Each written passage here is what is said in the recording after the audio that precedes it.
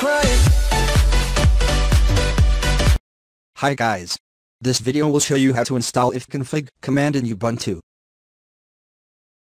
If I type ifconfig, which says the program ifconfig which is currently not installed.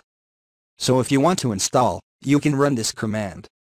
sudo apt install net tools. Before running this command, we should run the following command. sudo apt update. This command will update the repository.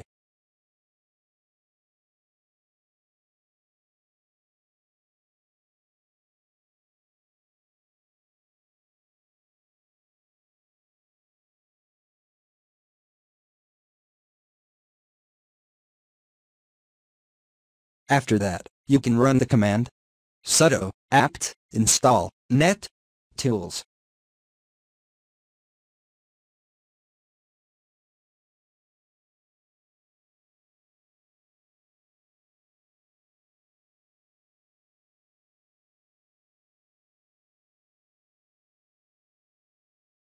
OK, installation completed.